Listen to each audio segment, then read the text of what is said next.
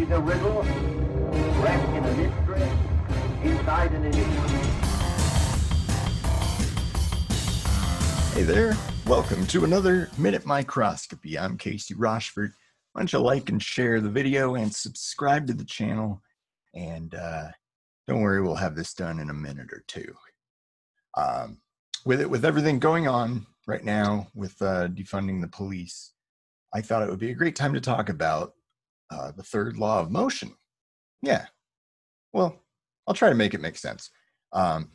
You've heard it probably more colloquially referred to as every action has an equal and opposite reaction. Okay, so when people are getting all up in arms about police being defunded and police losing jobs and stuff, they're thinking that more police equals less crime. But is that really true? There's some things that we really should be asking ourselves here.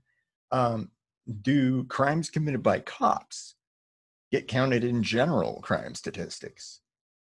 Well, maybe if they're actually convicted. That's not usually happening. That's a problem to consider, for one thing. Another one is the serve and protect thing that we've placed upon the shoulders of our police officers. How many times have you actually had a police officer prevent a crime? Like, in the moment? Because, a smash and grab doesn't really imply a lengthy process. Pulling a trigger takes maybe a second or less. Really depends on the lack of empathy in the assailant. These are things that, yeah, a police officer could prevent these solely based on chance. They're driving by, they see something happen, jump out of the car, do something about it. Not saying that doesn't happen, but it's not very likely. And we have it built into our society that that's exactly what they're there to do. And by having more of them, we'll have a greater chance of, basically we're saying, well, if I buy 10 lottery tickets, I'm definitely going to win, right? Nope, that's not how numbers work.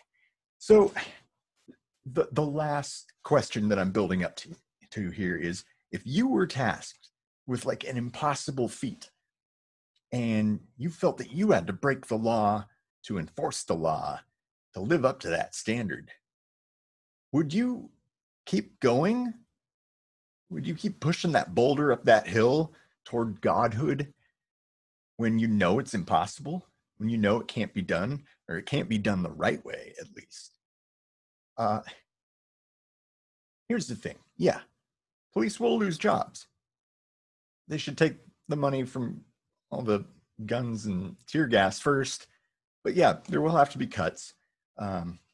Police chiefs making over $250,000. Yeah, knock that down a little. A few jobs are going to go away, yes, but more jobs will be created in the community.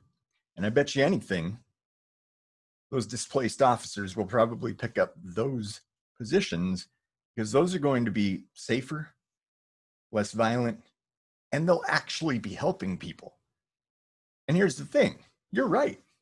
I'm right too. Most police officers are probably good people. They want to help. It's just, we aren't defined by actions alone. But as a whole, there's a predominance of either doing bad things, while they may be good people, they're doing bad things, or they're turning the other cheek while their colleagues are doing bad things. And they're doing it because, some of them might be sicko weirdos that take pleasure in that sort of thing.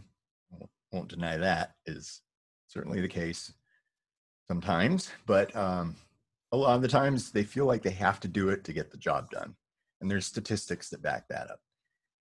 So that's all I really wanted to say, is that the more we push on crime, especially things that aren't really crime, the more that crime is going to push back.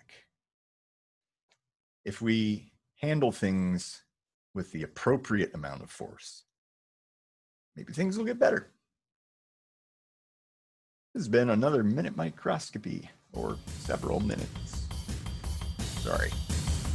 See you next time.